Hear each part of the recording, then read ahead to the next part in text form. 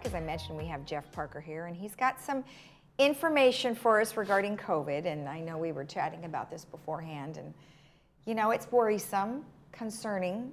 Why? You know, we are asking why this is happening. Yeah, and it's hard to understand because it is like a wave that's going across the United States and really all Europe too as well. Yeah. But now in the United States, certainly seeing that in the Midwest, a lot of the numbers are way up type of thing. And now we're gradually seeing this wave in California. Again, last time we talked, I think people were talking about that they're just getting out there more, yeah, and they're in socializing more. And even though masks are super critical in that, if you're not wearing it, you're just opening up yourself for catching this thing. And so unfortunately, what we've seen in the last, just since we talked on Friday, it's a big jump in some of the numbers, right, and especially in the positive cases. Now, a lot of tests, so that's good. So the more we test, the more cases you're going to get. So I want to, within that context, right, so we'll talk about the percentages in a minute. But that 512, when we spoke on Friday, my numbers were 271. So that's almost a doubling of right, that number, which is pretty big jump for 3 days. And exactly, it went, and it didn't just go to 512, it did go up and then up to 512 during the weekend. 3 deaths, unfortunately, again, but as you can see, skilled nursing, assisted living, where those critical places where the elderly are at, again, right, but that's important relative to the village too, because right, our age group here is more susceptible, and when they get that kind of a bug, in a sense of a virus that's this strong, right, it can affect them quite a bit. Right. Hospitalizations are up to 201. That was in the 180 range when we talked. ICUs have stayed the same though. So that's good. Maybe that's a good thing, that people are getting sick, but not as sick as they were before. Well, right. You wonder if the strain is the same, or if it's if it's mutated, which I've heard a lot about. I mean, you can go out there and you can find all sorts of information. The question is whether or not it's truthful or not, and that's the hard thing. Well, and these hospitalizations, there may be people that are now getting severe flus that are going to the hospital too, and that's getting confusing to the process of how they're going to record these things.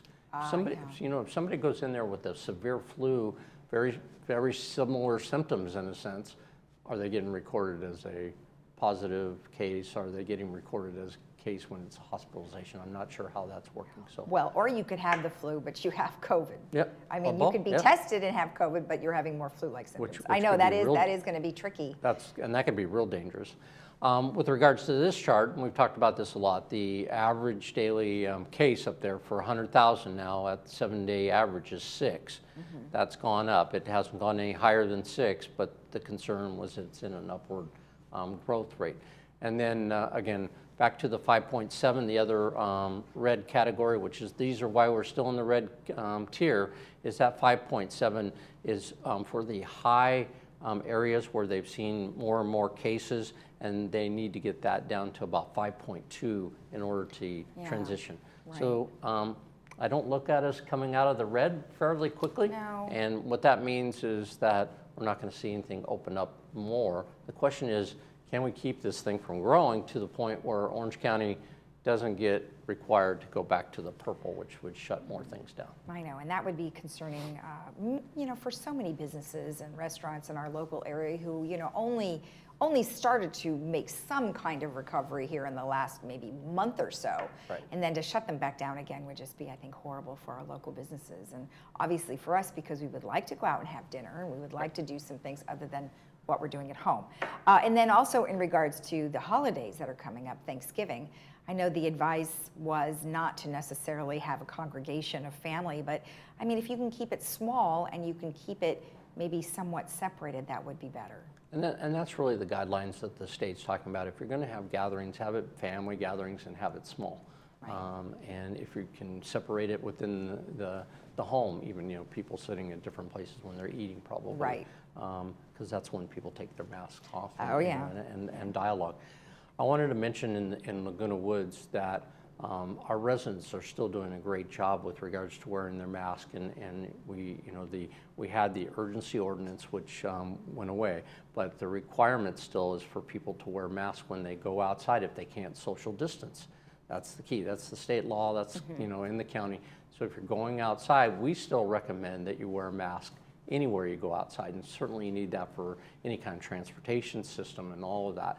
So we want to push that because that's what's keeping our numbers down. But we did have a jump as well this weekend. Right. We went from 79 when we talked on Friday to 84. So that's a, you know, that's a pretty big jump in the sense of numbers doesn't sound like, but percentages, it's a over 6% jump. Right. And so again, being careful, that's the community of Laguna Woods, not necessarily the village, but, right. but there's going to be the cases that since we make up that 90% of the village, the chances are that that's happening within the village is probably more likely. And with this big spike that we're seeing statewide and countywide, we just don't want it to come to the village. So we're going to be real careful. Again, we're not going to be opening up any facilities. We're going to just have outdoor activities so that we can maintain kind of that healthy environment. And certainly with this cooler weather, you got to be careful. People are just going to be more inclined to want to stay inside, which, you know, I understand that. And if they stay inside and don't wear masks, then that could be problematic if they have friends over in that type of activity. That's where it can be spread. Exactly, and they do talk a lot about circulation and what kind of, you know, air conditioning or heating units and things like that can be carried through many of those types of situations. So have to be careful, but nonetheless, they are doing a great job here in the village, and we want them to continue to do so. So keep doing what you're doing. Keep working on that. And when you go to the website, the Orange County website and the state website especially, they have a lot of good information. And on our Friday newsletter that we sent out, we also talked about it quite a bit, and there's attachments there that people can click on to give what are the current regulations and how do they affect you. Right. That's great. Well, good. Well, hopefully we won't see those numbers increasing as we move toward the holidays. But let's hope so. Let's hope so. Great. What else do you have? Well, I just wanted to, again, mention that we were real successful last Halloween with the parade. And oh, yes, and we actually have some photos that I was going to show later. Which is great. Again, we'll be back in operation without the rain, obviously, now having our outdoor classes and that kind of activity. So I want people to make sure that they check with Recreation, get on ActiveNet and get registered for your classes, because we want you to participate wherever you can, getting some exercise and getting out there. It's cooler weather, be aware of that, but that may be easier to exercise in actuality, because it's more comfortable once you get heated up and get going. Right.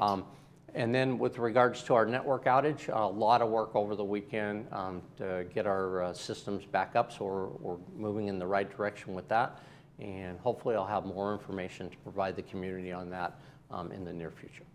Great, because I know that, like you said, they're back up and running for the most part. You can still call resident services. You can still get things done. Right. It just might take a little bit longer. Right. And we're hoping to get all of us back up to normal within the next couple of weeks for sure. Wonderful. Well, thank you for the information. We will see you again on Friday. Sounds great. Have a great week. And when we come back, we are going to introduce you to Jim Hopkins, new GRF director, so stay tuned.